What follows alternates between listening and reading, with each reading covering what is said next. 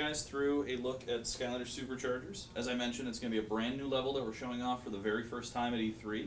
It's actually a level where we, as the player and the Skylanders, get to go in search for the Cloud Breather Dragon, which is this massive dragon who's going to help us in our quest to kind of defeat Chaos. And so in this level, you'll see it's kind of this occupied village where Chaos's forces have taken over, and we've got this really cool set of NPCs who will kind of subtly guide us along our path while also not, lending their hand to the fact that they're trying to overthrow Chaos. And so, as you guys know, the big innovation this year is Vicarious Visions has not only brought our characters and Skylanders to life, but now also brought vehicles to life. And that means taking to the land, the sea, and the sky with different types of vehicles like planes, biplanes, helicopters, motorcycles, tanks, hovercrafts, speedsters. What did I miss? I haven't even gone to the sea vehicles yet. It's boats, hovercrafts, and submarines. So tons of different types of toys, and we're really excited to be able to show you guys what we've been working on. So we're going to hop right in here to Skylanders Superchargers. How you doing up there, Flintster? I think I just ate my own face! All right, Skylander. We've almost reached the Cloud Scraper Mountains. Once we get there, you can call the dragon from the summoning gong at the top of the mountain. But be extra careful. Chaos's forces have taken over the surrounding villages. Get ready, everyone! Brace for re-entry in 3, 2... Wow.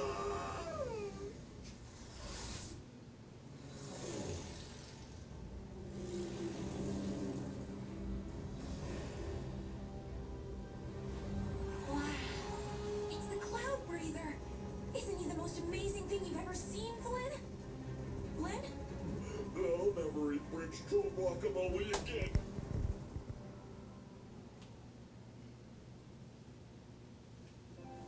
Wow, a real Skylander! Welcome to the Cloud Scraper Mountains. We have recently been conquered by Emperor Chaos and are being forced to serve him. Willingly serve him. Happily. Please help us. For no obvious treasonous reason, because we are definitely not staging a revolution, I will tell you that you must ring the summoning gong to wake the dragon if you want to speak with him. And also save us. And, try not to disturb our honored invaders, because they are also sleeping. Hail Emperor Chaos! They make us say that. Alright, so we're going to begin our demo by placing a vehicle on the Portal of Power. And I'm going to bring in a sea vehicle that we're showing for the first time here at E3. This is Reef Ripper. And now, one of the things that we announced when we revealed the game is that our vehicle toys, they don't have bases, because we want them to feel like a real vehicle toy. And so that means, you can see we've got Hot Streak, Sky Slicer, Dive Bomber, and now Reef Ripper. We've got these really cool, exciting, base-free vehicle toys where, on these designs where it makes sense, we've got some really fun articulation to play with these vehicles outside of the game as well. And so for Reef Ripper, he's kind of got a fishtail, which you can move around, which is really neat. And so you can see the wave there, which is our sea iconography. Reef Ripper, Aquafin Turbine, Gill Grill, Ocean Upheaval. And so the first time you bring a vehicle on the Portal of Power, we expand the magic moment past what we've done in the previous titles. We want to do that to give you kind of a really cool vehicle showcase, highlighting some of the key features on these vehicles. And it's something that we do the first time you bring it in, and then once you go through the game, additionally, we speed it up to get you into the action quicker and quicker. And so next... Just the first time, right? Just the first time, correct. And so next I'm going to be bringing in a Supercharger, which is called Sharkshooter Terrafin. Now you guys might remember Terrafin from the previous games. Well, what we're doing this year is kind of different than what we've done in the past. And so previously we've done, say, a Series 2 or Series 3 version of a character. We give them an additional Wow Pow. Well, this year what we're doing is actually redesigning these characters completely from the ground up. And so we've given them brand new weapons, brand new outfits, completely new upgrade paths, and they really feel like brand new characters, but with the same kind of personality that fans have come to expect from Terrafin.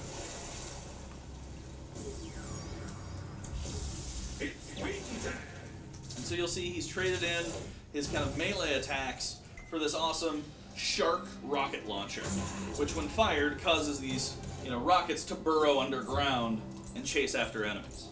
Oh, jeez, we don't need a gun. I can totally wake him up from here. Hey, Cloudy Dragon! Rise and shine! Flynn, the guards. I see where I went wrong there. So they've sounded the alarms, brought in the reinforcements here. And so speaking of the alarms, because this is an occupied kind of area here, they've actually put these alarms throughout the level. And so as David takes on these enemies, he has to not only defeat the enemies, but also destroy the alarm. Because if he leaves the alarm going, then more and more reinforcements will continue to come in. And so David's going to use the awesome shark rockets, the ability to go underwater and shoot outward with his rocket launcher, as well as that really cool kind of forward dive, which launches the rockets into the sky. And so back there is the Cloud Breather Dragon. You can also see he's got a temple on his back, which is actually our ultimate objective, to get there. The glorious forces of Emperor Chaos have sealed all the gates leading to the temple. They will only respond to the gate gong, which is kept in pieces for security purposes. I can't reassemble the gate gong without explicit orders. But, I wasn't ordered to stop any determined heroic Skylander types from putting it back together, if they were so inclined. These guys are my favorite. They're the passive-aggressive villagers telling us secretly what to do. Hey, look at that! Someone put the gate gong together. Weird. And so by ringing the gate gong, we'll actually unlock the gate. Hey, you're not one of our loyal troops. Sound the alarms! Skylanders are here!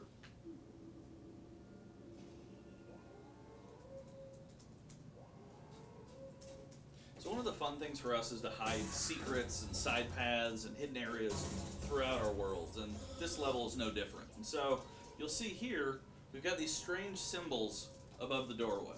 Now those actually correspond to a number of gongs hidden in this area. And by ringing them in the specific order, we'll actually unlock a hidden area.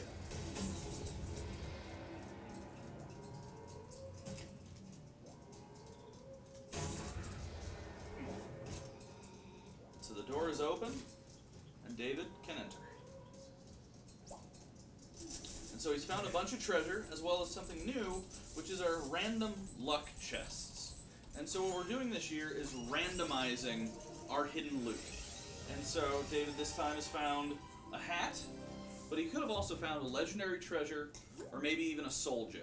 And so it's really there to kind of encourage players to continually replay these levels and find new rewards. So in the interest of time, we're actually going to hop ahead in the level, a bit further into the awesome village here, and you'll see an airship fly by and launch flaming toilet plungers at us.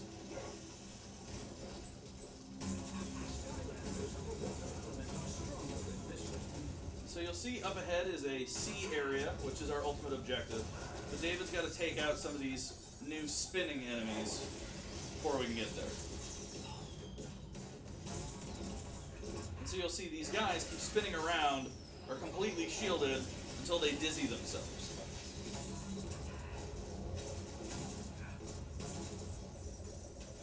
Gotta get some pizza.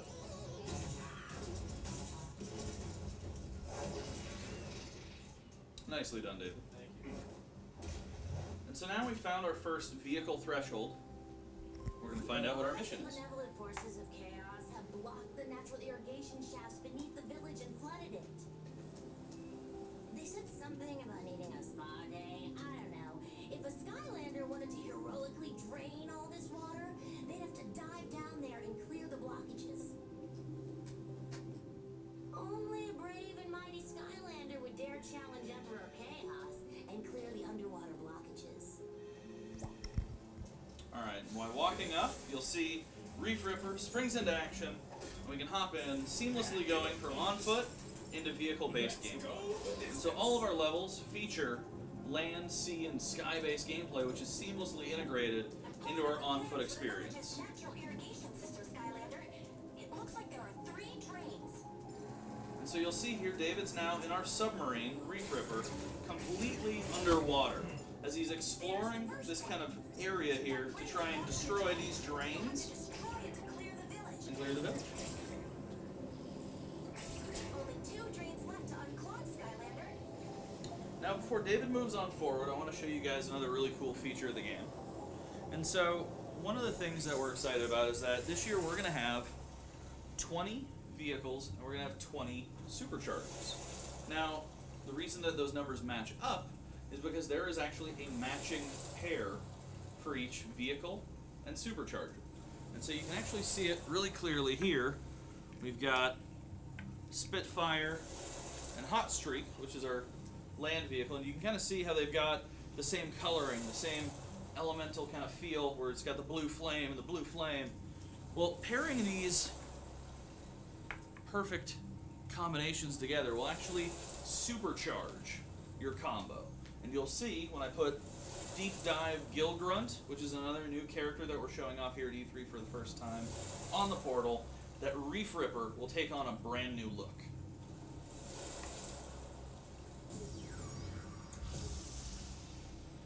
Supercharged. So you'll see it's got a brass finish, its engine in the back has changed, as well as the front has got these really cool trident spikes. And it's also just kind of rippling with electric energy. The reason that is because your vehicle's attacks also become supercharged, and you get a damage boost when you're playing with a supercharged combo against enemies. Now, all of our vehicles have unique attacks, and so you'll see here that the Reef Ripper is all about firing these electrified harpoons, as well as this really cool electric, kind of see an enemy-like explosion, which bursts energy from the outside of its hull. But we wanted to make sure that each of the vehicles kind of has their own feel, and a lot of variety is focused on making each of these vehicles play different. So David's going to pass by. Ooh, nice. So one of the additional things that we've got here is modding. And so you guys can kind of see it when you do a supercharged moment where the parts change. But we've got that throughout the game. So when you're playing with a supercharger of any type with your vehicle, you can actually collect these mods. And this is kind of Skylanders' way of tuning your car. And so instead of asking kids to, fiddle with some screws and knobs under the hood, we're doing that by changing parts of the vehicle, which are really substantially different. So you'll see here the Spearfish driver, which is really cool, changes the look of the vehicle entirely, but it also changes the things that you get when changing the stats or tuning your vehicle. So your armor, your speed, your handling, your acceleration.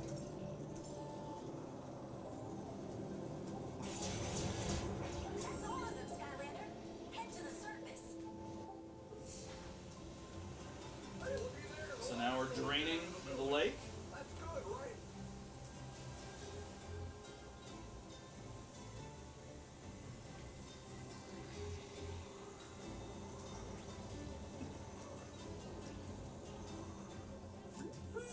Thanks, Skylander. Now I can finally climb out of this suit. It smells like wet dog in here. It's a very specific smell. And so we get our Star of Completion, which actually fills in our Portal Master rank. Now before we skip ahead, I want to show you a couple of the things the Deep Dive Gilgrunt can do. And so if you remember, past Gilgrunt had kind of a water hose as his attack. Well, now he's got this awesome electrified trident. But he also still has his aquatic backpack. And so this actually enables him to have multiple new types of moves where he can shoot lasers out of it, lightning strikes, he can fly around, throwing waves at enemies, he can even swirl around, which is really cool, causing this vortex to appear around him. Overall, just a really unique way to take a character that fans know and love and make him feel completely new and unique. And so now we're going to skip ahead. You must have a land vehicle to enter this zone. And so we're going to switch to a land vehicle. Where'd they all come from? And so we're going to take Reef Ripper off, and we're going to switch to our land vehicle, Hot Streak. And you can see the iconography for land are these mountains and a road. Hot streak, blaze booster, blue fire tires, fire grill. Now, one thing to note is that camera showcase really highlights specific things. So it shows off the two parts of the vehicle that you're actually able to modify. So for this vehicle, it's the engine and then the tires. And then it also highlights the vehicle's weapon. So for this, you'll see is kind of this awesome flamethrower coming out of the grill in front. So David's going to hop in. Strap in the feet. So here we're going to try and catch up with the Cloud Breather Dragon, who we've actually awoken already. And so this first area is more of an open vehicle arena. So this is focused on combat. And so you can see all the cool things that Hot Streak can do. He can zoom forward with that flaming charge attack, and he can use an awesome magical flamethrower. Now along the way you can see David's also using his drift button to kind of do donuts and strafe around the enemy as well. What's really exciting is we've got a lot of hidden areas built in, which also have hidden power-ups. And so David just found an additional damage boost area, and so he's got this power-up, which you'll see is souping up his vehicle.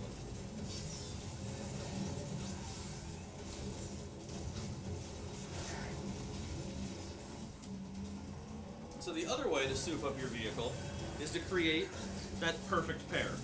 And so I'm going to switch out Deep Dive Gilgrunt, and I'm going to bring in Spitfire to really supercharge our vehicle and get that damage boost against these enemies. You'll see once again, supercharging your vehicle unlocks the craziest version of this vehicle possible. Spitfire's got these awesome new engines, as well as flaming wheels.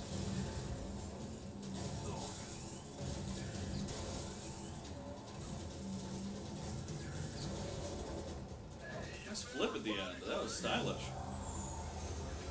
Yeah. Alright, so the dragon's on its way, and so David's gonna try and catch up with him. They're heading to the end of the path. That's fine. Cut them off. I want you to catch up with that dragon. Yeah.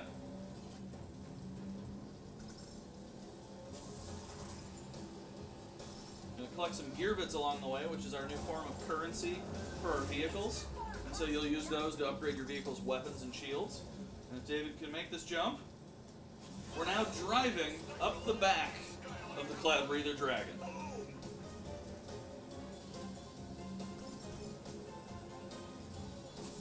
So one of the things that's really cool about these gear bits is that there's actually a really neat mini game tied to it, where the better you drive and the more skill you use while you drive. So if you hit jumps, if you boost, if you drift into them, those gear bits will actually supercharge and they'll triple in value. And so it really encourages players to try each section to go through with the best amount of skill as possible. And so David has now reached the temple on the back of the Cloud Breather Dragon. See you at the finish. And so you'll actually see how the level is actually swaying Thank goodness you've reached the because the temple. Cloud Breather's Wait, flying control through the and capture skies. the Cloud Breather Dragon.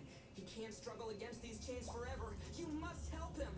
So it's our objective to try and defeat Chaos's minions who are trying to defeat or destroy the temple on the back of the Cloud Breather. And you'll see as the world sways, so do the objects within it, like these mines.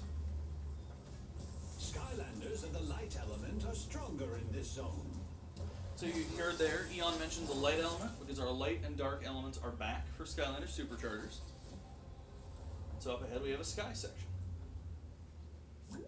They're launching a final assault on our sacred dragon temple. If it's destroyed, no one will be able to speak with the Cloud Breather. You have to stop this aerial attack, Skylander, and save the temple. Alright, so now we're going to switch Sky vehicle to enter this zone. Hot Streak out for our sky vehicle, Sky Slicer. Now, a thing to note is that the starter pack comes with the land vehicle. So the land is really the only terrain type that you need to see all of the levels and to play the story of the game. The sea and the sky are really side content, but it's also the most robust and exciting side content we've ever put into our levels. So now David's going to take to the skies. And And so this is really cool. He's actually flying above the Cloud Breather Dragon, and he's got a full 360-degree range of movement. And so he can fly around, looping around, watching out for oncoming enemy attacks, and basically dogfighting against these enemies. And so his objective here is to destroy some of Chaos's special ships as part of the fleet. And as he's doing that, he can fly around, we can barrel roll, we can go up, we can go down. You have that added range of movement that you'd expect from flight. Because what we wanted to do is make it so that each of our terrain types kind of fulfills that vehicle fantasy. And so exploring the waves and the underwater for sea, speeding around, doing donuts, drifting around with land, as well as flying, that added range of movement for sky. Well, what are the odds of that happening? So it looks like 2 big warships have come in, and it's going to be David's objective here to try and take these guys out. So luckily, we've got specific attacks for Sky Slicer that are really effective, a really rapid-fire primary shot, and then a multi-lock missile for a secondary shot. So it looks like David had one of those enemies on his tail, and that's where you'll need to do a barrel roll to shake it.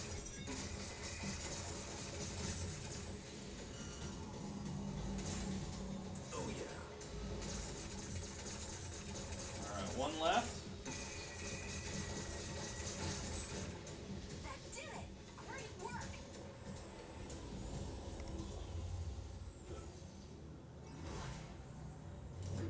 Thank you for saving our temple, Skylander.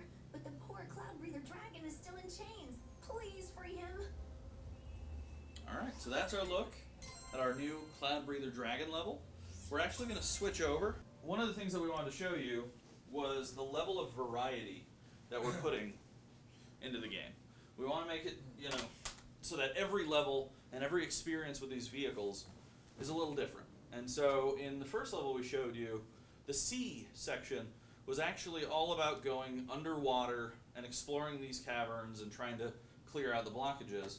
Well, in our reveal level, we're going to hop in and show you something quite a bit different. There's the Queen! Let's go pick up the thunderous bolt and get out of here! Yeah, we're going to skip past the things here. I'm sorry, Skyland. Alright. We're going to bring in another one of our sea vehicles. This is Dive Bomber. And another one of our Supercharger Skylanders. This is Stormblade. Dive bomber. Power propeller. Torpedo buoys. Twin torpedo tubes. Feather the storm. So, secretly, we've got some handy-dandy teleporters off to the side so we can really quickly show you. Yeah, it's the far left one. Alright.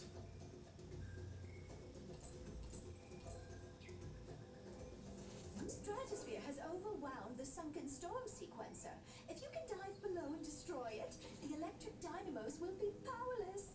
Disable the sunken storm sequencer to shut down these dynamos, Skylander. Alright, so this is David's objective for this sea zone, where he's going to hop in, speed down the canals of the Cloud Kingdom in an effort to getting to that storm sequencer, which he needs to destroy. And so here you'll see the amount of variety that we're putting into these sequences. You're not completely submerged, you're now skimming along the surface of these canals. That being said, at any time, with a single press of a button, you can submerse. And so the team is effectively building 2 tracks on top of each other. And so you'll see, up ahead, when we dive underneath the waves, that there are actually hidden side paths to be found both above and below the surface of the water. So here off to the left, you can find a hidden area.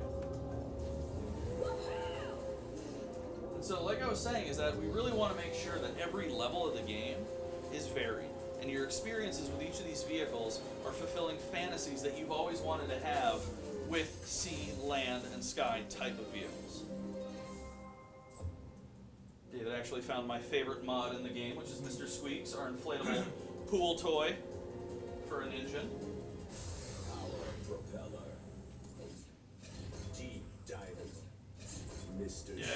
squeaks. That's more like it. Right. And so you'll see, throughout this sequence, David is able to, with the press of a button, go surface level or submerge. And we've actually built the track up ahead with obstacles on both. And so you're going to need to go above and below to make your way to the storm sequencer.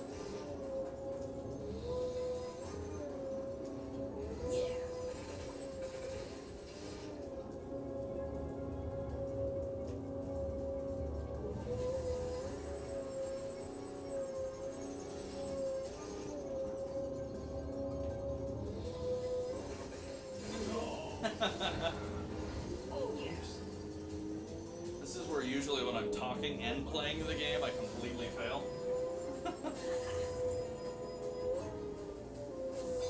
And so up ahead you'll see is the storm sequencer. And we're going to transition into more of an open battle arena. And what's really cool about this is you'll see the storm sequencer is going to charge up, slam down, and it actually creates the waves in this arena. And so you're actually going on the waves that it's creating.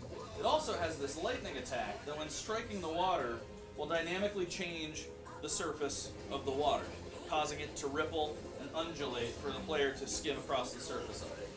And so here we've got additional enemy types, because each of our terrain types has their own unique enemies. And so here we've got these charging undersea submersible guys who will dive below, charge under, and scoot up.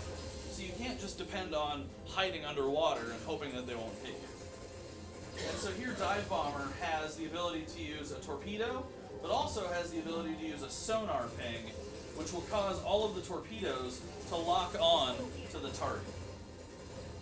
And so the reason that the water level was so important is you'll see it's now got this sweeper arm. And David's able to ride the high waves to be able to jump over the sweeper arm.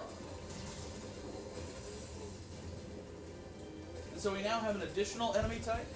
These guys are crazy because they're armored gunboats. And so you can try and take them out, but they've got a lot of armor, so it's going to take a little while. But David's clever. He can dive below the surface and lure the lightning strike from the storm sequencer into the gunboats to destroy them for him.